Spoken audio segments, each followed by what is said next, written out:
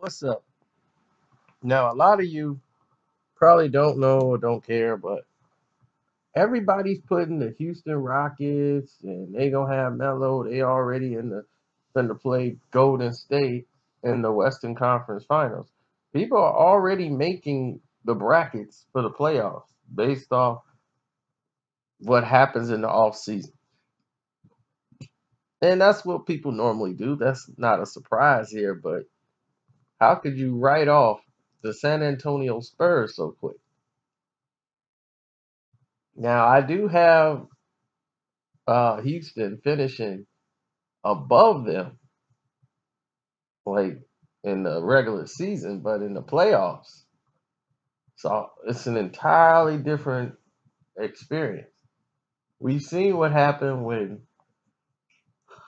it gets hot for Harden. Harden seems to freeze up, don't know where to go with the basketball, and he just loses himself and shuts down. And they reward him with money. So I wonder why the owner wants to sell the team. But yeah, so they're trying to win a championship by buying one.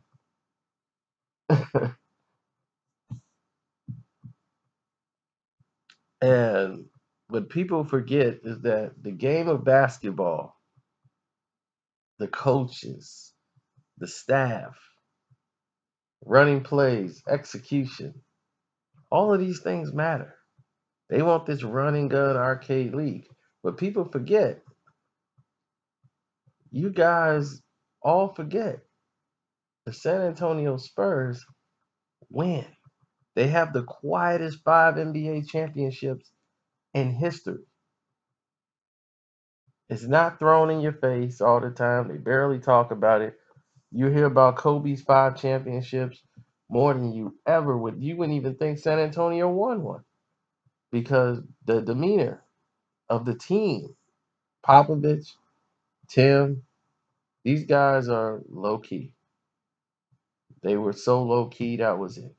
And no matter who they seem to lose each year, everybody be like, okay, this the year the Spurs are gonna suck. And they don't suck. They lose a piece, get another piece, and move on. And it keeps moving.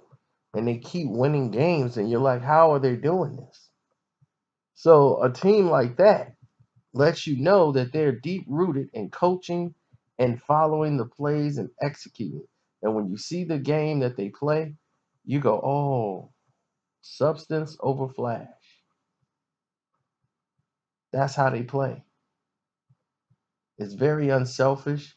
It's moving of the basketball, making the defenders get out of position by passing and moving the ball around. And that beats street ball every time. That's going to get you to the ticket. That's going to get you to the next round of the playoffs. The game of basketball has always been that way. You have to sell out and believe in what you're trying to get accomplished. If you're there for individual accolades, San Antonio is not the place for you.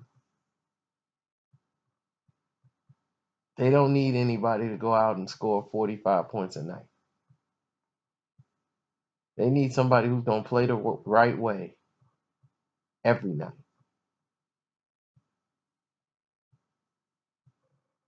Win, lose, or draw. They will get the production out of their people.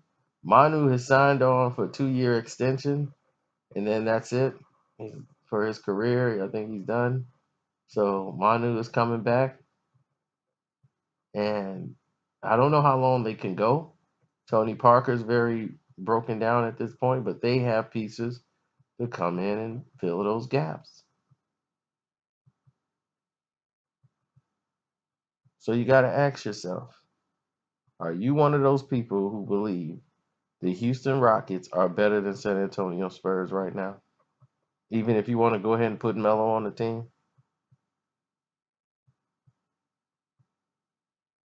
On paper, in the regular season, they might be, but when them playoffs start, and they might have to match up with Houston, I mean, Houston might have to match up with San Antonio in the playoffs.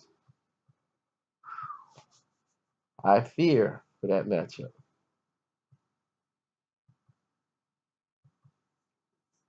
If you're Houston, this is not ideal for you.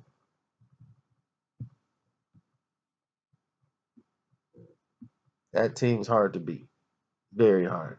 You got to have a perfect game to beat San Antonio. I mean, how many years in a row they have won over 50 games? People forget they're winning 60 something games. When you normally in the NBA, when you win 60 games, you win the NBA championship. You got an NBA trophy you're hosting up above your head. They won 60 some games right alongside when Golden State was playing. They were neck and neck. Golden State didn't even clinch. You got two teams in the West winning 60 plus games. How is that? And I'm just like, they have like the most wins of anybody. Popovich is going to probably break all those records. He don't look like he's ready to retire from coaching.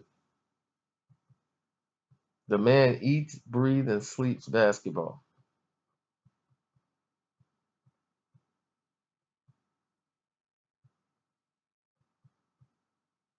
Now, granted, Houston has a lot of talent on the court, but they have not played together yet. They have to find a way to gel and know who's going to do what in what situation. San Antonio, they don't have that problem. And that's very key going into a season. How many times we've seen players move to teams and everybody say, oh, they finna take off, and it don't mesh out well. Hence the New York Knicks. I'm out.